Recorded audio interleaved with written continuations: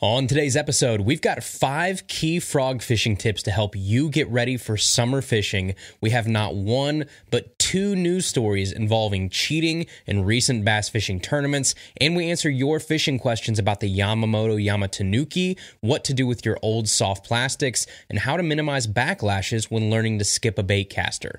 All that and more in this episode of Tackle Talk. This is the Tackle Talk Podcast, brought to you by American Legacy Fishing and Outdoors, Mossy Oak, Dakota Lithium, and RTIC Coolers. Hey everybody, welcome back to another episode of the Tackle Talk Podcast. We have a great show for you today, but first, we are brought to you by the great folks over at American Legacy Fishing.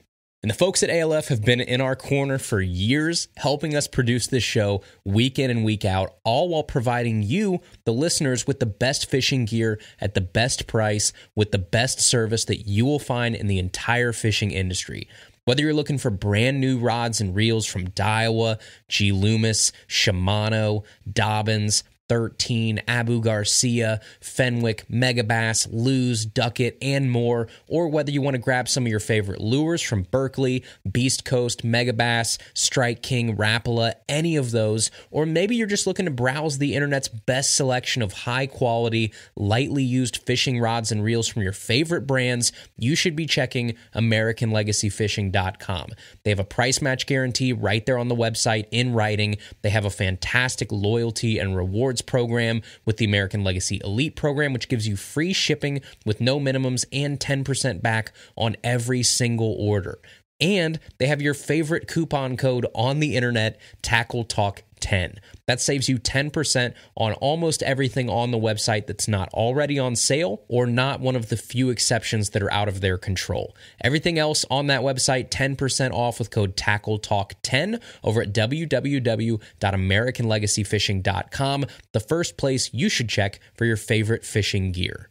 Okay, everybody, to start off today's episode, we just hit a major milestone in the Tackle Talk world. We hit our 4 millionth download this past week across Apple, Spotify, all the major streaming services. So 4 million people have downloaded the Tackle Talk show. That is a big number to a small town guy like me, and I bring this up not to pat ourselves on the back, quite the opposite, to pat you on the back, the listeners. Each one of those 4 million times that someone started listening or downloading an episode, that's you. That's real people who've made the very real choice to spend an hour or 45 minutes with us and listen to us talk about what we love, which is bass fishing. So I'm most proud of the fact that those 4 million downloads are from people like you who actually want to learn, who want to become better anglers, who want to better themselves on the water. We've built this show without drama, without clickbait, without rumor mill things or finger pointing or negativity or all of that stuff that seems so prevalent in the fishing industry today.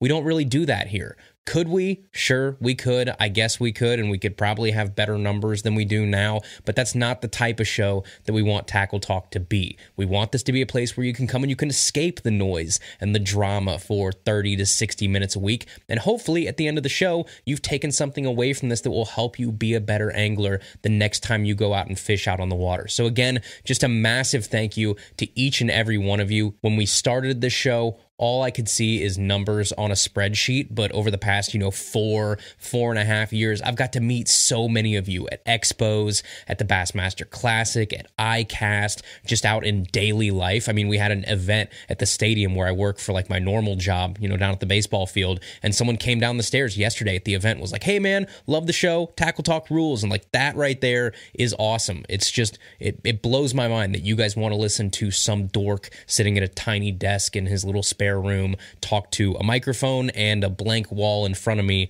about fishing for like an hour a week. So very blessed. Thank you guys so much. But the reason I share this is because the success of this show is also your success, right? I believe in transparency. I believe in keeping you guys in the know. We are all in this sort of weird journey over the past 4.5 years together. So I feel like you have the right to know. There's no secrets here. We just hit our 4 millionth download and we are still going strong. Okay, everybody, next up here, no Bassmaster news, no Major League Fishing news since our last episode. That'll be coming in the next couple weeks as Major League Fishing starts their next event here soon. So competitive fishing results will be back in the coming weeks. But instead, unfortunately, in the world of bass fishing, we have some smaller circuits that are making some news and not in the best of ways. We recently had 2 more cheating scandals come through the bass fishing world. So we're not going to talk about these, obviously, to get people riled up or anything. It's just unfortunate that, right, we are a bass fishing show, we cover bass fishing news, and this, unfortunately, is the news right now. So really quickly, the first article here from Wired to Fish is titled, Cheater Caught Altering Fish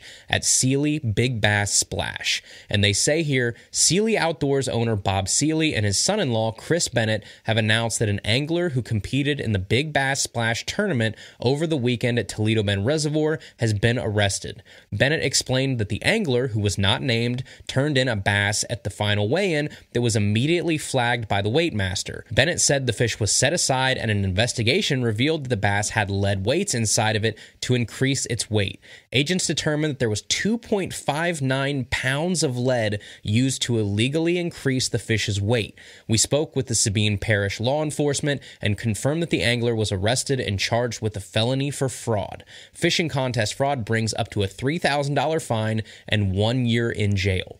So that's story number one, right? Very reminiscent of the walleye cheating scandal that we had from a few years back, people stuffing fish full of weights and getting caught. And what blows my mind is the obnoxiousness of these people and the weight that they're stuffing in these fish. I mean, 2.6 pounds of lead is a lot of lead. Like, you can look at that fish and you can say, no matter what that fish is, fat-wise, it should not be weighing that much. You can look at the length of that fish, the proportions of that fish, and you can just shake your head and go, that fish does not weigh that. It's the same thing with Jake and Chase and the walleye scandal. They were so egregious with the amount of weight that they were stuffing into these fish. Anybody with half a brain would go, yeah, that fish should not weigh that. Let's check that. So I'm glad the jerks were caught, obviously. I'm glad the boys in blue were there to arrest them, give them the charge of felony fraud, and hopefully they learned their lesson. And then the second story here we have is from an even smaller tournament, but just as egregious as the first, mainly because of the way the dude was caught red-handed. So the second article is titled, Angler Caught Cheating in Illinois Bass Tournament. And it says, a tug engineer stepped outside for a smoke break Friday evening and witnessed a boat doing something suspicious. An engineer who goes by the name of Joe noticed a boat who was stringing up fish to the side of a barge slip. Being a fisherman, he knew something was up. He quickly assumed the worst and began to film the incident. Joe was suspicious the men were planning on cheating in a fishing tournament, so he Googled to see if there were any in the area. He came to find that there was a Cal Sag Bass Anglers tournament the coming Saturday. Being from Alabama, Joe was unsure who to contact, so he called the local conservation police and notified them of what he saw. Joe was there the following morning and watched as the angler retrieved the fish around 4:45 that morning. Once again, he got the incident on camera. Come time for weigh-in, the anglers arrived at Waterfront Bar and Grill in suburban Burnham with their catch, only to find conservation police officers awaiting their arrival. The cheaters were quickly confronted and banned from all future Cal Sag Bass Anglers and Big Lake Bass Anglers tournaments. Along with the blatant videos of cheating, the anglers were on the water during an off-limits period where anglers weren't allowed to be on the lake. Local anglers were infuriated, yet glad to see the men get what they deserved. While the angler had not been charged yet, he will be. The CPOs stayed throughout the tournament weigh-in to ensure that the anglers weren't harmed. However, the following charges will largely depend on the Illinois Department of Natural Resources legal department. Joe Zener, a 70-year-old angler, ended up winning the event with 15.16 pounds, earning $1,372.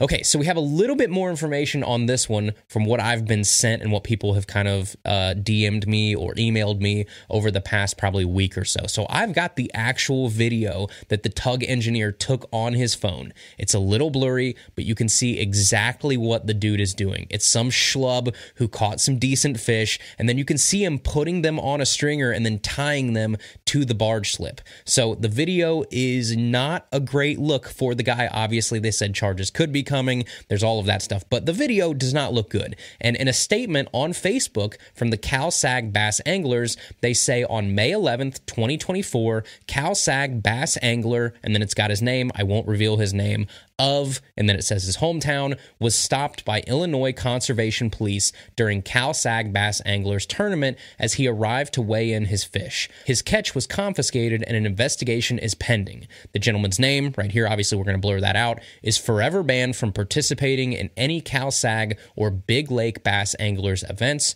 or any of its affiliated events. So there you go. There you have it. There's some positivity, I guess, in these two stories, is that both of them were caught. And it just goes to show that the tug engineer did what he should do. If you see something, say something. This sport, bass fishing in general, revolves around a lot of integrity. There's a lot of room for people to bend or break the rules when nobody's looking. And I think we can all agree that the bass fishing world is a lot better place when those rules are enforced and when everybody is on the same playing field to ensure that everyone has a fair shot. All right, everybody. Next up here, we have what we're going to probably call the main portion of today's episode, the topic that's probably the title of this episode, the topic that we really wanted to get to this week because of the time of year. So I realized that it's been a while since we've spent some time on what could quite possibly be the most fun way to catch bass, and we are entering prime time for it, and it's frog fishing. So, I mean, a few weeks ago, we saw, right, Jordan Lee absolutely violate fish down on the Kissimmee chain on a frog, and most of the country is either in prime frog time or they're entering prime frog time, and it's just going to keep getting better. So I'm not sure if there is anything else in the world better than throwing a hollow body frog on a mat or onto pads or weeds, working it along, and then an aquatic vacuum cleaner just comes up and engulfs this poor frog, because those next 2 to 3 seconds are what we live for as anglers. That moment between the actual bite itself, which breaks that intense sort of tension of waiting for a strike, and then that couple seconds where your brain switches over and says, now it's time to set the hook. That right there, that 2 to 3 seconds where you make that switch, is a drug unlike anything else on the face of the earth. And today, we're hopefully going to give you some tips that will help you experience that euphoria a little bit more often. So today, we have 5 key frog fishing tips to help you catch more frog fish this late spring and into summer. And there's obviously way more tips that we can go through that you can seek out on your own. Like I say, I always encourage people, go find other sources of information too. Don't just listen to this show. Go watch other shows, other YouTube channels, read articles, broaden that horizon and that knowledge base, because the tips I give you might not be the tips that the other guys give you or the other gals give you, or, you know, the article or legacy sort of media that we have in fishing, like In Fisherman or Bassmaster or someone like that. They might give you different tips. So go out, seek out as much information as you can. Go find those YouTube videos, those articles, those podcast episodes. But this is going to be our down and dirty 5 tips for frog fishing in 2024. Okay, so the number one tip here for frog fishing this year is one that you're going to want to consider before you even head out on the water, and it's going to be that when you're frog fishing, more so than any other technique that I think I ever use, the right gear is crucial to your success. So many other techniques you can get away with, 2 or 3 different power rods. You can get away with, almost any reel. It'll technically do the job in most situations. Line choice can be subjective. There's a lot of gray area in different options that you can use, whether it be personal preference or, experience or confidence or whatever it is. You can get by with different gear for the same situations with a lot of different techniques. Like, for instance, I throw a popper on a medium fast spinning rod. And then when we had Rick Clunt on the show years back, he said that he uses a 7-foot heavy casting rod. Those are polar opposite rods, right? I have a wimpy little 7-foot medium fast, just, flimsy spinning rod. And then he's got a meat stick of a 7-foot heavy casting rod. And neither of those are wrong, right? It's just an opinion. It's just personal taste. It's the same thing with like a chatterbait, right? Some people really like a more moderate parabolic bend to that rod, where others want a stout fast rod. Again, no wrong answers there. It's just your opinion. It's just what you like and what you feel comfortable with. But ladies and gentlemen, with frog fishing, there is gear that is right, and then there is gear that is wrong. If you're fishing a frog the traditional way, if you're around weeds, if you're around vegetation, the right gear is rarely up for discussion. So what do you need, right? What are we talking about when we say the right gear for frog fishing? Well, you're going to need a very heavy, very fast meat stick of a rod. You're going to need the fastest bait casting reel that you own, and you're going to need very heavy braided line. Those are the three things that you should have before you even make a cast with a frog. So why, right? Why is that the only gear that really makes sense to use? Well, for all three, you're fishing like the worst conditions possible for an angler in terms of leverage over the fish. The fish has the advantage when you're frog fishing. If it eats that frog amid all of these weeds and pads and obstructions in the water that can create issues for that strong, stable connection between you and the fish. It can wrap you around pad stems. It can get caught in 3 pounds of grass. It's not this clean catch like most of your techniques are, which means you need the beefiest gear that you can find. So that means a heavy rod, because a heavy rod allows you to set the hook with authority regardless of the conditions. You can set the hook like you mean it. You can give them the beans, as someone might say, right? You are in control from start to finish because you know that rod is not going to fail you. You can wail on that rod as much as you want. You can put as much pressure on that rod. You're not babying it in any situation from start to finish, from the cast to landing that fish. So the next thing is the reel, right? You also want to have a reel that can pick up line fast enough during the fight that you never let that fish have any slack. That should be your goal when you're frog fishing. That line should be as tight as possible the entire fight, no exceptions. There's no drag here. There's no getting cute with anything. It is you versus the fish, and you have to be stronger than the fish. Part of that is you, part of that is your gear. And then there's the line. And the second that you have stretch in your line when you're frog fishing, you lose, right? Plain and simple. If you have stretch on the hook set, you lose. If you have stretch during the fight, you lose. Don't make that mistake. In my opinion, mono and fluoro have no place in frog fishing. This is a straight braid technique, and we're talking anywhere from 50-pound to 65-pound braid. Now, the main difference to consider when picking up one of those two is casting distance. So if you're making normal casts, right, I would say probably like 80% of what you're doing from either the bank, a kayak, a boat, whatever, 65-pound is my favorite. You don't have to worry about anything. You can horse that fish as much as you want. It might be a little overkill, but you just take line completely out of the equation. The only time that you might switch to something lighter than 65 would be if I need like extra casting distance. If I'm standing on the bank and the place that I need to hit is like a bajillion miles away and I need to bomb that frog as physically far as possible, you can go down to something like 50-pound and you're going to get extra casting distance going from 65 to 50. That's just plain honest truth. So if you go down to 50, that's fine. I would never, at least for me personally, I would never go below 50-pound. Between 50 and 65 is that sweet spot. I like 65. Some people like 50. Whatever is fine, but I probably wouldn't go below that.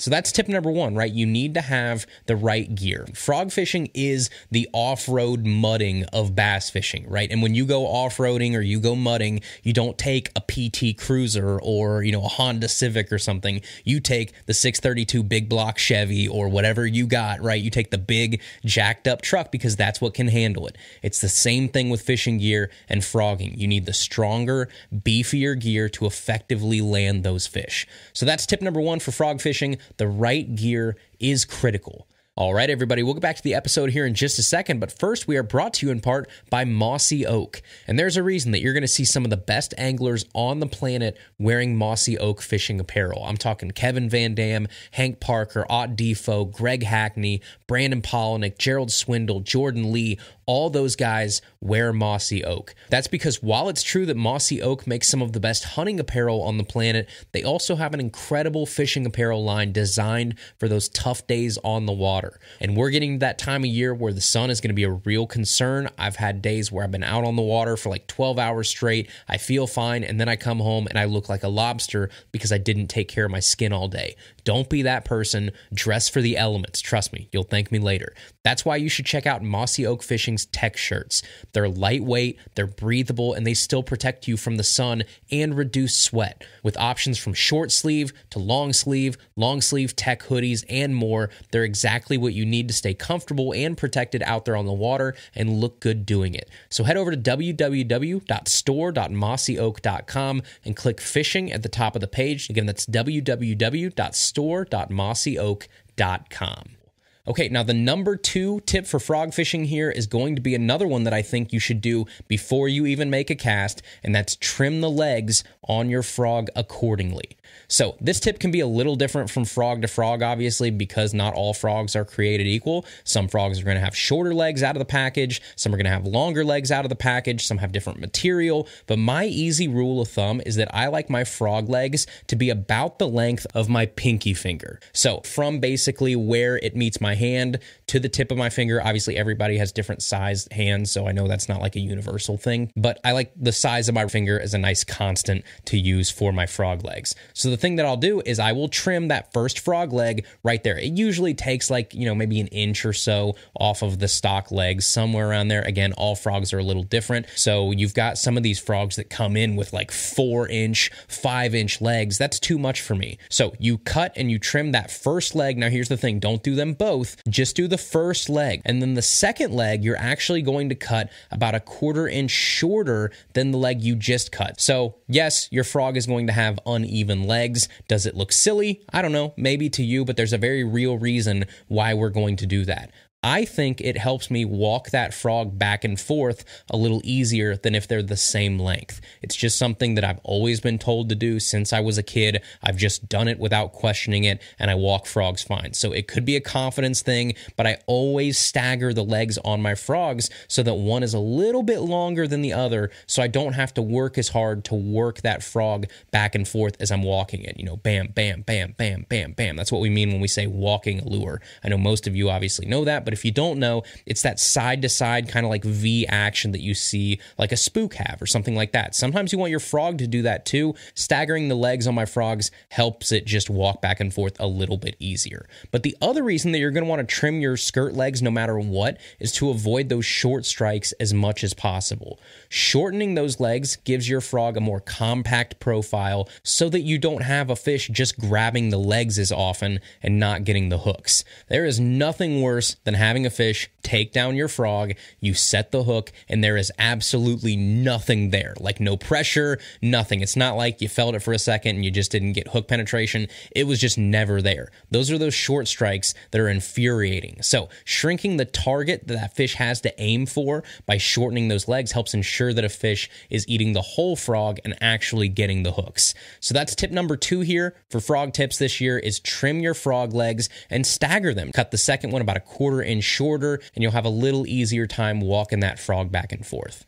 All right, tip number 3 here for frog fishing is going to be something that helped me catch so many fish since I started doing it a few years ago, and I think it's something that's easy to overlook or to forget, and it's to make sure to slow down or pause your retrieve when that frog hits a more open area in the vegetation.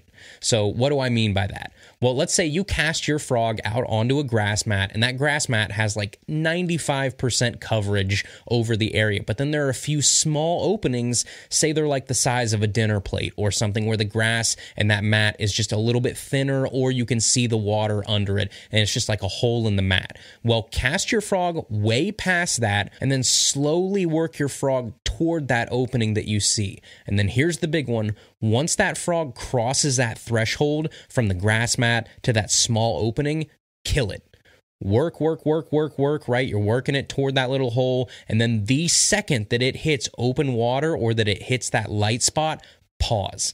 Because that moment right there can be deadly. Because what seems to happen, or at least what I think is happening, is that a fish could be under that mat tracking that frog as it moves. So it's seeing, that frog kind of indent the mat as it's going across, and it's just sort of following it, seeing what's going on. It's not ready to fully commit and just completely crash through that grass mat, but it's seeing what's going on. It's kind of tracking its prey a little bit there. And then the second that it sees a frog hit the actual open water, it sees legs, it sees a belly. It doesn't just see that shadow above the grass mat that's still kind of protected by the mat, and then it goes into open water, leaving it vulnerable. That's when those bass seem to strike a lot of times. So milk that moment. Don't just blow past that open spot. Let that frog make its way from the weeds to that open water spot and then pause. And that pause can be the difference between nothing at all or an absolutely rated R for blood and gore strike on that poor hollow body frog. And even if it's not on the actual pause when you get hit, maybe it's the next really small twitch while it's in the open water that triggers that fish. So that next 3 to 5 seconds where it hits that open water is crucial, and don't overlook it. So there's tip number 3. It's a simple one, but a deadly one. Make sure to pause your frog when you cross the threshold from grass to water before continuing your retrieve like normal. All right, tip number 4 here for frog fishing this week is going to be squeeze your frog dry as often as possible. So for those of you that throw frogs a lot, especially what we'll call well-loved frogs, right? Frogs that have seen a fish or two, they tend to wear out and just let a tad bit more water inside the frog than originally intended when they first came out of the package. So that water comes in through like where the line tie is. It can come through where the back legs poke out. These spots that used to be fairly protected from water entering the frog, they just kind of wear out over time. That's just sort of the nature of a soft plastic frog, right? It's not going to always be this durable machine that it was when it came out of the package. And that means that a lot more water ends up inside your frog after every cast, the older that frog gets, or after every fish that you catch. The one thing that you always want to do is make sure that there is as little water in that frog as possible, because you want that frog to collapse as easy as it can when it gets hit. You don't want any little bit of resistance from that frog to collapse and expose those hooks to that fish's mouth. So it may not seem like much, but if there's water inside that frog, obviously it takes more pressure to push out water and compress that frog than it does just to collapse if there's only air inside. So this is why when you fish with me and I'm out there fishing a frog, I squeeze that frog a lot, almost after every cast, just to make sure that I'm squirting out all the water that's inside that frog. Some frogs are better than others about not letting water in general. So something like a Spro bronzeye frog, for instance, is probably going to let less water in than something like a Booyah pad crasher. A pad crasher is a little softer of a frog, where something like a Spro bronzeye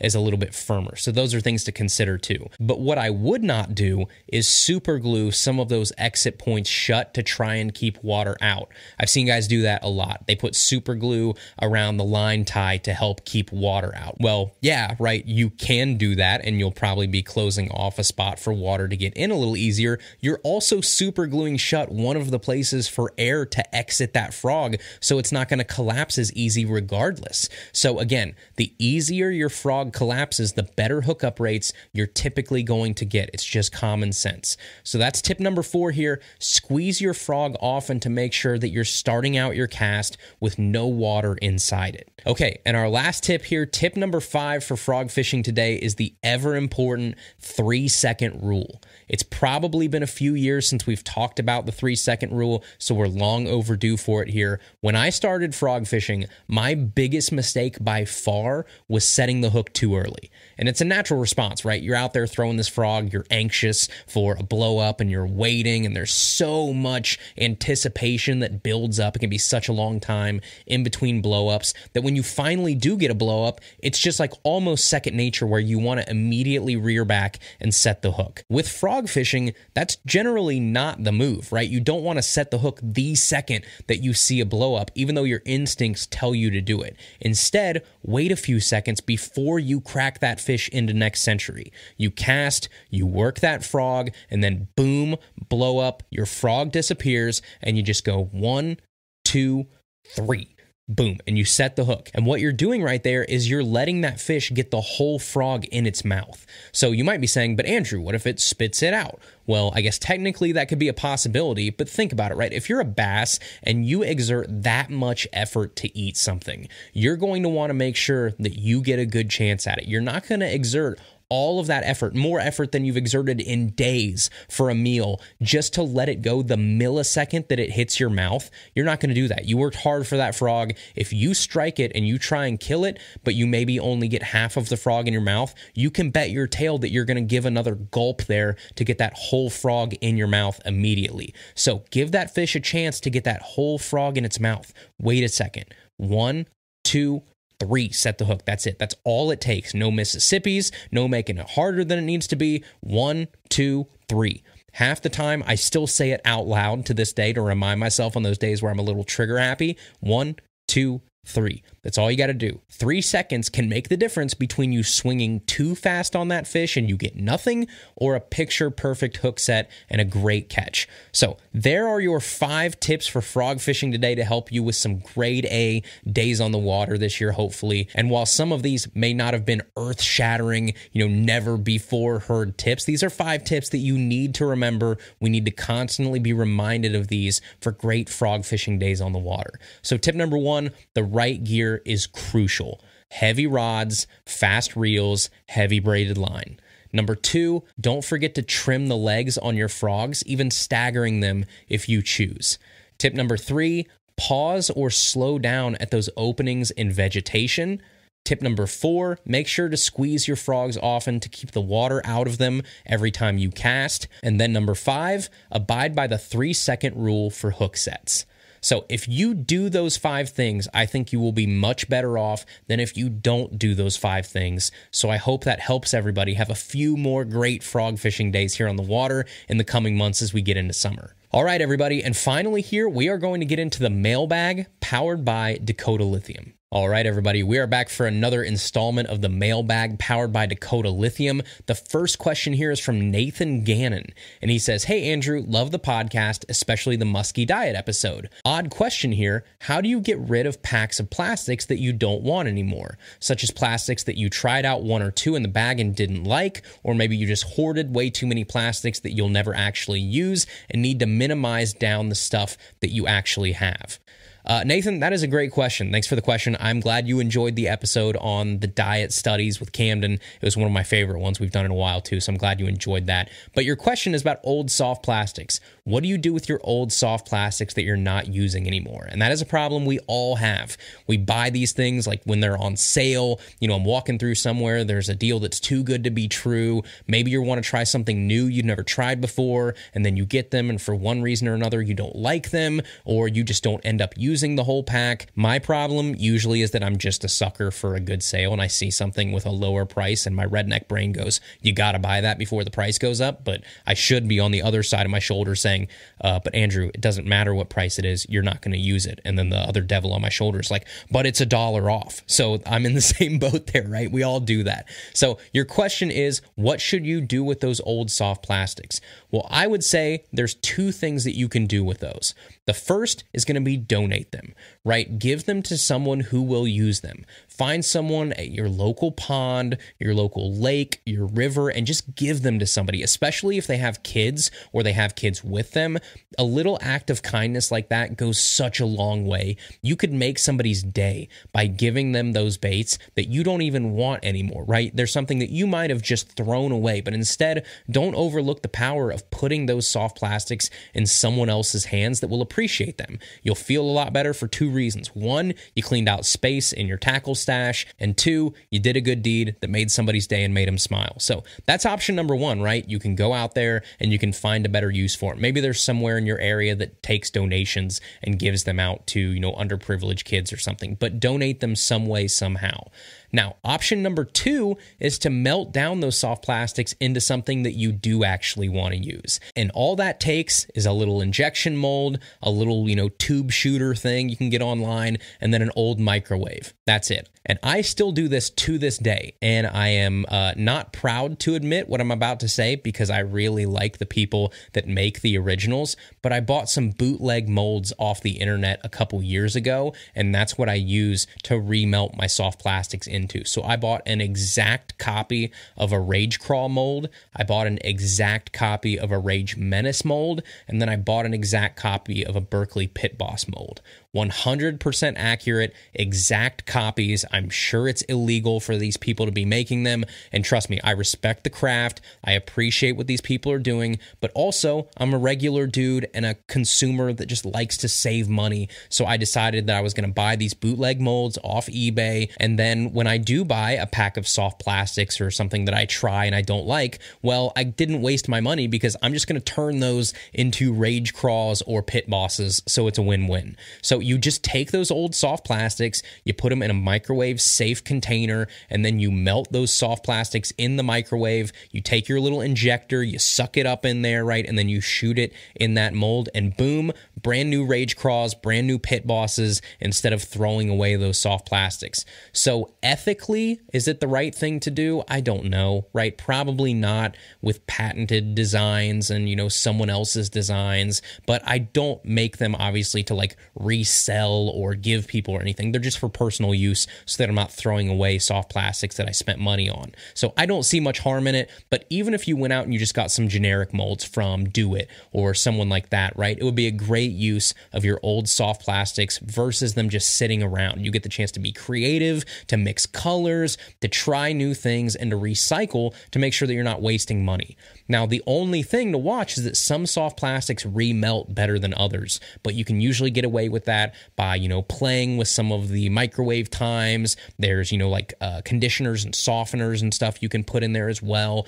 Mixing some different brands work a little bit better than others. Getting real creative with it and kind of trial and error. So those would be my two recommendations, right? You can either donate your old soft plastics or you can remelt them into new soft plastics. All right, everybody, we'll get back to the episode here in just a second, but first we are brought to you in part by Dakota lithium batteries. And boys and girls, there are just certain things that you want to take out of the equation when you're on the water. Things that you don't want to have to worry about. They should just work when they're needed and never let you down. Things you just want to buy and never have to think about again, like a life jacket or a net. Well, I would argue that one of the most important items that falls into that category is your battery. And I can confidently say that after years of running Dakota lithium batteries, that's exactly what they do. They work when you need them to every single time. And they're just one of those things that you make the right purchase the first time, and then you don't have to worry about it seemingly ever again, and you can focus on what you should be focused on, which is fishing. So if you want your own Dakota lithium batteries, all you have to do is go to www.dakotalithium.com, and even better, you don't have to pay full retail price. That's because you're smart, you listen to Tackle Talk, and we're here to save you money. The boys at Dakota Lithium have gave us the code TACKLETALK10. Tackle Talk 10 saves you 10% off your entire battery purchase every single time. Again, that's code Tackle Talk 10 over at www.dakotalithium.com, the official lithium battery of Bassmaster. All right, the next question is from Mark Bordeaux, and he says, "Hi, Andrew. I just ordered a shirt, and I'm very excited for it. Thanks. I've been fishing a dammed up river and always have a hard time finding fish. The thing is, it's not highly pressured. Is it better to fish the top of the dam where it's more like a pond with weeds, it's deeper, muck bottom, less flowing water, or move upriver to the next dam where it's more like a river with flowing water and a rocky bottom? I know there's a lot to unfold here, but I'm looking for some pointers. Thanks, Mark." Well, hey, Mark. Yeah, thanks for writing in. I appreciate it. And thanks for ordering a shirt. That just went out. I actually remember the name, so it did go out about a day or two ago. You should be getting it pretty soon. So thank you for that. As far as your situation goes, I personally would move upstream if it were me toward the next dam where there's more current. I just think that current breathes life into an ecosystem more so than like a dammed up, stagnant part of the river, right? Around here, we have both of those. We have very stagnant areas that will hold fish, and to be honest, they probably hold some of the biggest fish in the entire river system, but they're tougher areas to fish. There's way more to break down. There's way less rhyme or reason as to where fish are at certain times and trying to find them. They're just a little less predictable. Where on the flip side, if you go to where there's more current, yeah, maybe your average size of fish changes a little bit there, but fish are generally more active, they're more aggressive, and they're easier to pattern in that current. So I know you said there's a lot to unpack there, but I think the choice here for me is pretty simple. I would go upstream. I would look for big current seams, eddies, riffles, anything where there's some sort of rhyme or reason as to where those fish could be sitting in relation to the current, and then you start right there and you pick it apart. The next question here is from Aaron Chatterton, and he says, no question, just a comment. I just finished up yesterday's episode and had another tip regarding someone's question about learning to skip a baitcaster. Make a nice long cast, and while the line is out, put a piece of tape on your spool to cover the rest of your line. Then go about practicing skipping. When you inevitably blow up your reel over and over again until you get the hang of it, the tape stops the backlash from being bad enough and you can get it right back out. A buddy recommended this to me while I was learning, and it was super helpful for me, so I just figured I'd pay it forward. Keep up the good work. You're doing it right. Tackle Talk always jumps to the top of my podcast list every Tuesday. Thanks, Aaron. I appreciate it, man. This is a really cool thing. This is like what I love about having more of an interactive show in the mailbag and having a place where you guys can submit, questions and, comments and things like that online on our website, is that I'm always learning just like you guys are. So this is a great idea, right? I've never thought of this before. I've never done it, but I could definitely see it helping. And the reason that I could see it helping is because we used to put tape, and I still do sometimes, put tape over the knot that connects your backing to your main line when you're spooling up a baitcaster. So you put your old mono on there, and then you tie a double uni or whatever it is, and you put a piece of tape over that. So that way, if you ever get close to that knot, you don't get that thing where, your knot starts to like stop your reel from wanting to cast and your line gets caught in that knot and in the little tag ends and stuff. So I used to put a piece of tape over that so that I never have that issue. That makes sense to me. So I could also see doing the same thing at the very tail end of my cast while I'm learning to skip, to make sure that I don't ever, kind of blow up my reel to the point where, oh my gosh, I have to cut out all of this line now. Even if you just catastrophically blow up your reel at this point, if you have that piece of tape back there, like Aaron said, you're only going to have to cut out one cast's worth of line. You're not going to have to cut out the whole darn thing. So this is a great idea. If you're learning to skip, take Aaron's advice. Put some tape on that spool at the end of your cast to keep yourself from wasting a ton of line. Very cool tip, Aaron. I'm glad you wrote that in. Thank you so much. I'm going to have to try that sometime.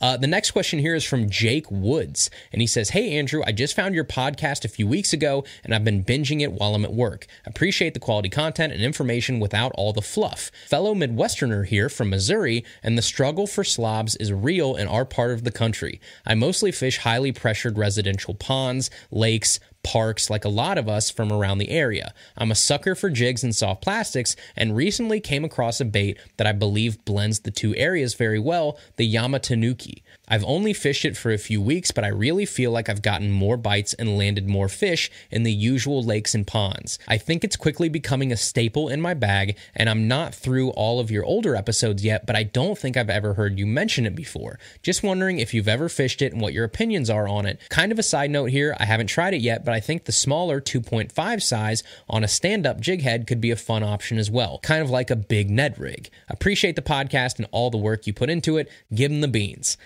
Thanks, man. Jake, I appreciate it. Always good to hear from a fellow Midwesterner that knows the struggle. It's tough out here, man. We're out here just trying to catch some fish, right? I got the chance to go up to like New York a couple weeks ago, and I got sort of a taste of what some of these other people have in terms of beautiful lakes, beautiful water, all that kind of stuff. And I was like, man, the Midwest is really tough. Like, it's kind of all I've known, so we talk about it on this show sometimes. But yeah, when you actually get the chance to travel, you're like, oh, Ohio, Illinois, Indiana, places like that, not the best places for bass fishing.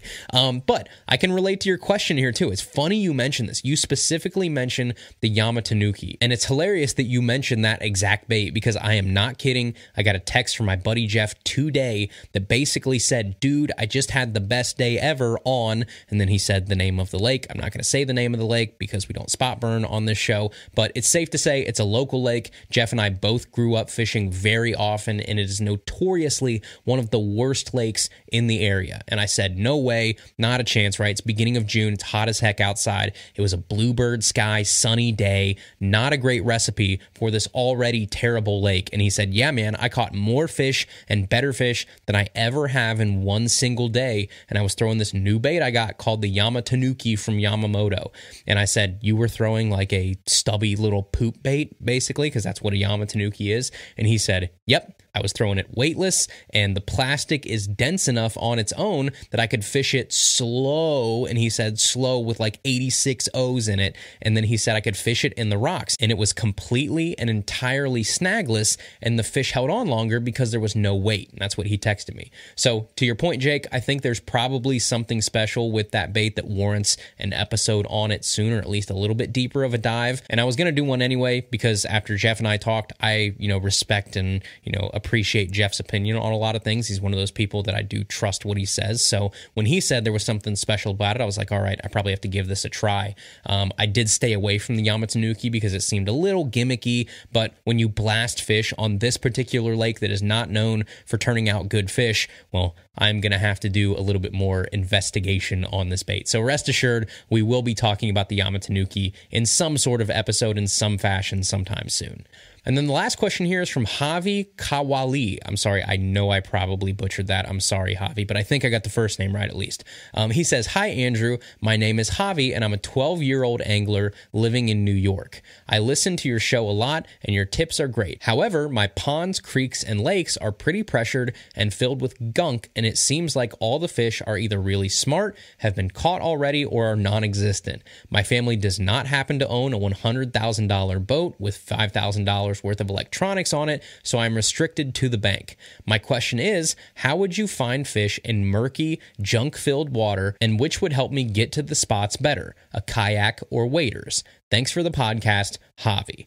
Hey, Javi, I hear you, buddy. Listen, this is right up my alley. One, my family didn't have a $100,000 boat with $5,000 worth of electronics on it either. We were just like you, right? Balling on a budget, you might say, compared to some other folks. But I'm glad that we never had that stuff because the necessity of the majority of the fishing that I grew up doing, coming from cheap spinning rods, some Walmart tackle and a bike to get where I needed to go, made me learn to fish a different way than a lot of my friends learned that grew up a little bit, more on like big lakes with big boats and things like that. Because of it, I have small water experience that my friends just don't have, right? I know how small water can hold big fish. I know how they relate to current structure and tree lines and things like that because I got to see it on a micro scale where you could actually see the whole water system at once because you could throw a rock across it. It was so small and shallow. So there's a lot to be said for what you and I both do. I wouldn't trade it for anything.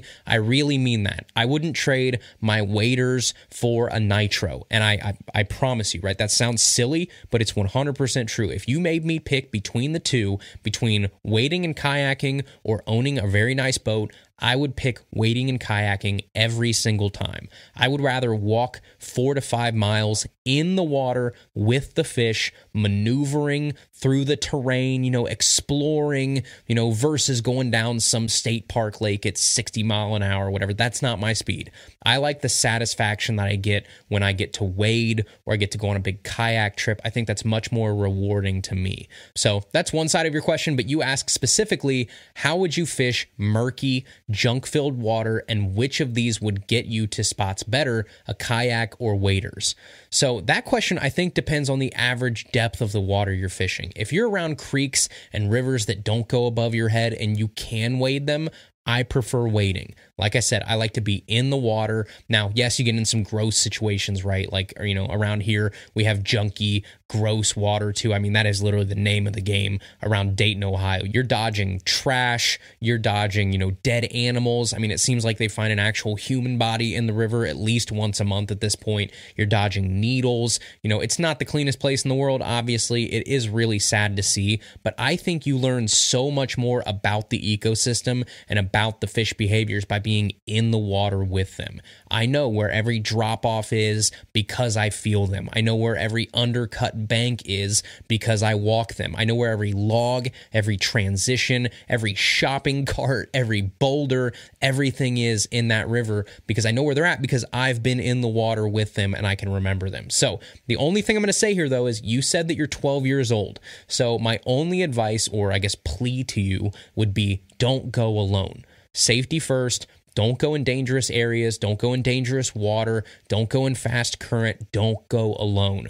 Wear a life jacket if you can. That's always a great idea. Even if you're wading, just one of those ones, not even an inflatable one, just one, just in case for some reason you get in over your head or you take one step and there's a hole there that you didn't know. Just get one of those cheap, like non-inflatable ones and just wear it. That way you're just safe. But if you wade, do it safely. Start in very, very shallow creeks. I'm talking like hip deep and less. There are plenty of awesome fish in those type of places with very little risk to you actually getting hurt if you're careful. Now, if you're talking like ponds, lakes, things like that, a kayak is going to be the way to go. But again, do it with someone else, a parent, a friend. Wear your life jacket, tell someone where you are. Trust me, I remember what I was like when I was 12 years old, and you want to make sure that safety is your number one concern. But yeah, kayaking and wading are both amazing. I think it just depends on what conditions you're around, what your actual creeks and rivers and lakes and stuff are like depth-wise. But yeah, I would much rather have, a kayak and a pair of waders